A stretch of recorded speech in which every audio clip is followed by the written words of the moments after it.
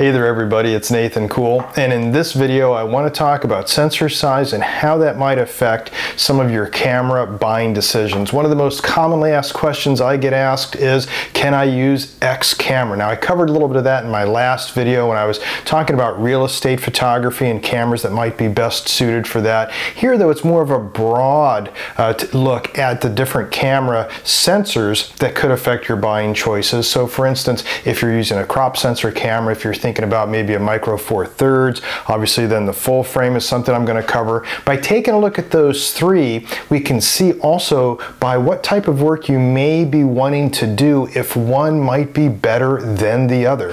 One of the things I like to do is use full frame for a lot of my work, but it isn't always necessary for everything. So I wanted to qualify that by showing you some of the science behind the sensors, what that actually means, and why some new cameras with full frame have a lower megapixel count, but they have different features with them that then create a different quality product.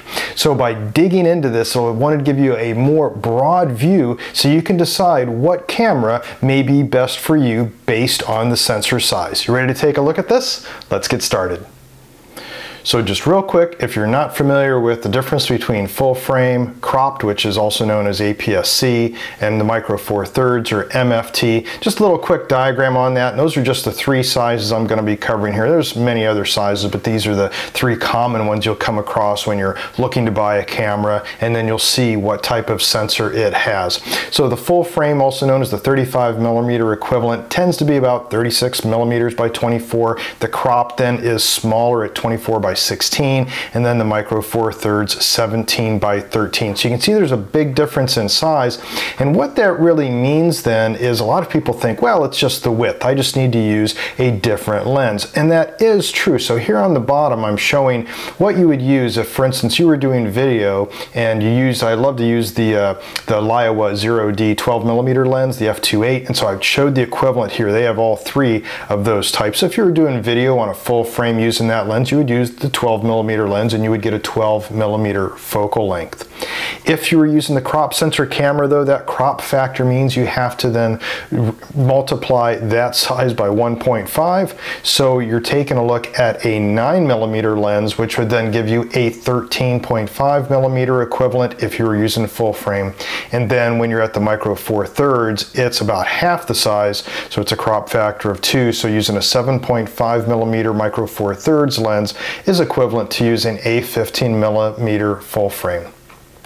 So let's now look at what we really are talking about when it's sensor size. So let's take a look as this example. Let's just say this is a full frame sensor. All these little blocks then are what are known as the photo sites, or also, like a lot of times people just refer to this as pixels. So each photo site, each little block that I drew on here is what gathers the light. So when when the shutter opens on your camera, then each one of these is activated and they're gathering light. So they're just an electronic sensor that's gathering the information that will then be sent into your camera for processing. So this is where we talk about megapixels, where it's like, well, how many pixels on the X and Y axis, multiply that, and then you have how many millions of pixels. That's all great, and you can do the same thing on an aps-c size sensor, a cropped one, but then it's going to be smaller. So when we take a look at the aps-c sensor, same number of sensors on it, but each one of those sensor sites becomes smaller, so there's less area on each pixel, each photo site, to gather all the light information. Now that includes how much light, how much shadow, contrasted to that, and then of course the various colors that it also is gathering. So if we take a look though, if we were to go back to full frame and all of a sudden increase the size of each photo site, we'd have fewer photo sites, so our megapixel count would be lower, but with the photo sites bigger, there's more area on each photo site to gather more light, have a better contrast then to shadows, and gather more information for the various color that it has to work with. So let's take a look at a table of some sensors from just a few cameras. Now, the Nikon D610, you know, is one of my favorites. It's an older camera, I know, but just like I showed in my last video, this is still in production by Nikon because it's a really good camera, and it's very inexpensive. You get them renewed for less than $800. So taking a look at that compared to the Sony a7 III, which is a full frame, the Sony a6600, which is cropped, and then the new Sony a7S III full frame, and then a couple of Micro Four Thirds by Panasonic, the GH5 and GH5S. So we can see, just taking a look at the megapixels by the pixel size. That's the last column there, and that's measured in square micrometers. So the pixel size, width micrometers, height micrometer, anyways, it's squared. So anyways, that's just the pixel size, tells us how big each one of those photo sites are. So when we compare, for instance, the D610, the Nikon, to the Sony a7 III, they're pretty much about the same when it comes to megapixels and pixel size. They're full frame cameras and they have the same megapixel count. You would expect each photo site to be about the same size. Notice though, when we go down and compare the Sony a7 III to the Sony a6600, they both have 24 megapixels, but with the a7 III being a full frame, the pixel size is more than twice as large as what you'd have on the cropped sensor version, the a6600. This is why the a7 III, it does cost more. It's going to excel in a lot of other areas, and I'll touch on that just shortly. Interestingly though, now let's compare the a7 III to the a7S III, and both are full frame cameras, but the megapixels are cut in half on the a7S III. This is because they're making this camera geared toward video big time. And you can tell that by the pixel size. So look at that pixel size. It's more than twice of what you'd have from the Sony a7 III. So that allows you to gather a lot more information, but you're not going to have as large of a print. But when we get to video, and I'll show some of that here shortly also, then this really excels. So that really makes a big difference in sensor size. We've got the same sensor size, megapixels cut in half, we have a bigger pixel size. When we get into the Micro Four Thirds, we can see that the pixel size really drops off if we were to try to use something that would be equivalent to around the 24 megapixel range. So the GH5 has 20 megapixels. That's good. You think that's really getting close to what I'm getting off of the crop sensor or the full frame at 24. But it only has a pixel size of 11 squared micrometers. So it's a very small pixel, so it isn't going to gather much information. So what Panasonic did was, since a lot of people were using the GH5 for video, they made the GH5S really geared toward video by saying, well, we don't need as many pixels. We can go with about 10 megapixels, and then the pixel size grows very large. So the megapixel size then is greater than what you'd have, for instance, on a Sony a6600. It's not going to be the same as what you'd get out of the a7 III or even the Nikon D610, but it does increase it quite a bit. So once again, the pixel size here is what can bring in more quality, but we're going to sacrifice the number of pixels that we have. So now we start weighing the differences between if we wanted to use this more for video, if we wanted to use this more for stills, or how large the stills would be, the quality expectations out of them as well. So let's take a look just at the first three, just so we get a really good picture. Drive this home just a little bit, once again, on the megapixels versus pixel size. Let's take a look at the first three. There was the Nikon D610, the a7 III, and the a6600. All are about 24.2 megapixels. That's that blue column. And we can see that the first two, the 610 and the a7 III, have about the same pixel size. But even though the a6600 has 24 megapixels also, the sensor size is so much smaller. You can see there's just so much less of area to gather light, have the contrast of shadows, and then work with color. Now let's take a look at all those cameras I just listed, and you can see that the a7S III has a massive pixel size. It has one of the smallest megapixel count, but it excels really high. And that's where this comes into, like, do I need pixel size more than I need megapixels? And this is one of the big decisions then that comes across. And of course, price has a lot to do with this too when you weigh this against it. For instance, you could think that, well, I could get a Sony a6600, but if you're going to be doing a lot of video more than stills, then the GH5S may be the best alternative compared to the 6600. Now, there's a lot of cameras out there. This isn't all of them. These are just some examples to show you the size. So now let's actually take a look at what this means when you test it. So DxoMark.com, I love using this to compare different cameras, different lenses. This shows the Sony a6000 compared to the Panasonic the GH5, and then the Sony a7 III.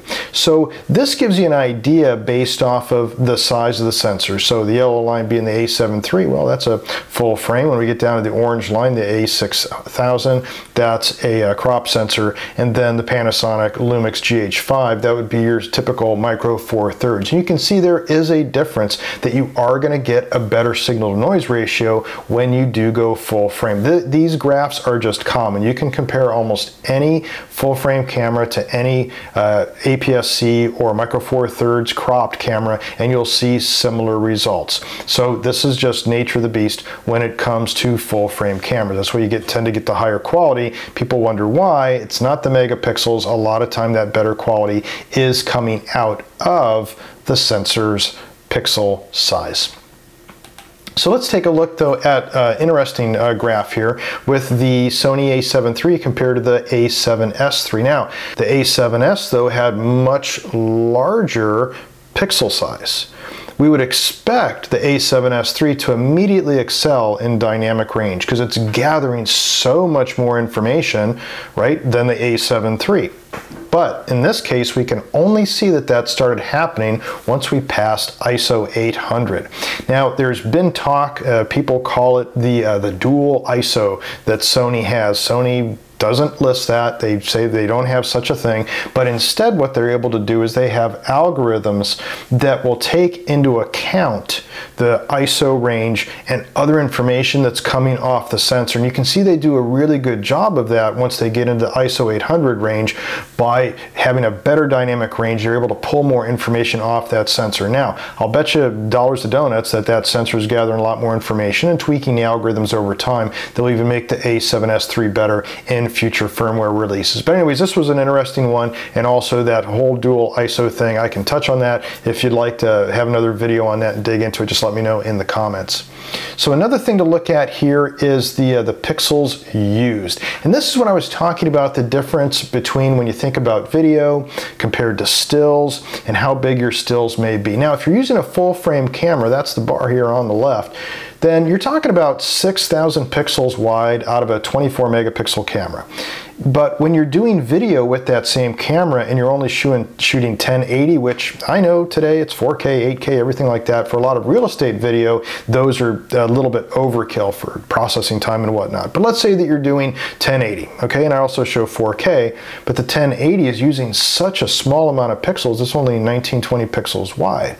When we go to 4K, that's when you're up closer to about 4,000 pixels wide, so it's going to be using more, but still, it's not using all of those pixels and photo sites on the camera sensor. So you don't need all those pixels on there, you don't need all the megapixels if you're doing video, but sensor size really comes into play. And that's why sometimes for video, you don't need the megapixel so much as the high count of megapixels as you do need the larger size for those photo sites on the sensor itself. So let's say that you're doing primarily, like I do, real estate photography. I also do architectural photography, do portrait work. And with that, especially knowing that some of my stuff's going into print magazines and might even go on billboards, that it's important for me to use full frame. It also makes it easier for me to do the post-processing. I know based off of using the full frame with those larger photo sites, those larger pixels on the sensor, I'm getting a better dynamic range. I have a lot more flexibility flexibility in post-processing what I can do with that. So different quality, and quite honestly, the full frame cameras are not that much more nowadays compared to a crop sensor camera. But let's talk about video for a second. So with some of those Micro Four Thirds cameras, those sensors, you can get sometimes a better quality video. So you don't have to, you're not going to be using all the pixels that are on the sensor of a full frame camera, for instance, when you're recording your video. So although a full frame camera for stills does a fantastic job at and maybe excelling in a lot of areas compared to using a Micro Four Thirds or a crop sensor camera, when it comes to video, a lot of that really does depend on the photo site size, so the size of the pixels that are being used, and then of course how those pixels are, the quality of them on the sensor, and then how the camera itself is using that in its algorithm. So you might want to think that, well, I've got one camera, I can do it all. You might want to rethink some of that. If you're doing primarily video, then you want something that's more lightweight. So a lot of the Micro Four Thirds cameras tend to be they're smaller, they tend to be very lightweight. Same with the crop sensor cameras. If they have large photo sites, if they have large pixels on them, then more than likely you're going to get a very good quality video out of that camera. If you're doing primarily stills, then you're probably going to want to gear towards the full frame arena once again, so you get a better quality product out of using those larger photo sites, those larger pixels that are on the sensor, giving you better dynamic range, lower to signal to noise ratio, so just a better quality product overall. So that's kind of a large overview based on especially my realm of doing real estate photography. If you need something lightweight and you're doing like street photography, you're doing weddings, you're on the go, you're doing journalism, then that's where you have to find that balance where real estate photography, doing a lot of the still work, cameras are on a tripod. Doesn't matter the weight so much of it. If you're doing video, you need something very light because you've got a gimbal that you're holding around, and it'll definitely give you a workout. And if you're doing street photography, if you're doing a lot of landscape photography on the go, you're not using a tripod, weddings, stuff like that, then that's where you have to start weighing the odds. Is a camera good enough? If it's going to be a crop sensor camera, does it have a good enough quality coming out of those pixels and the pixel size on there? So you can check a lot of these things at DxoMark.com like I did here, and that'll give you a pretty good idea. They don't test every camera, but they do cover quite a bit. And hopefully this video has been helpful to try to give you that insight on the various buying decisions based off sensor size. If you did like this video, if you want to see more like this, you can subscribe to my YouTube channel. It won't cost anything, and as soon as one of these videos is posted, you'll be the first to know. Thanks so much for watching. Until next time, take care, be safe, and get out there and shoot something.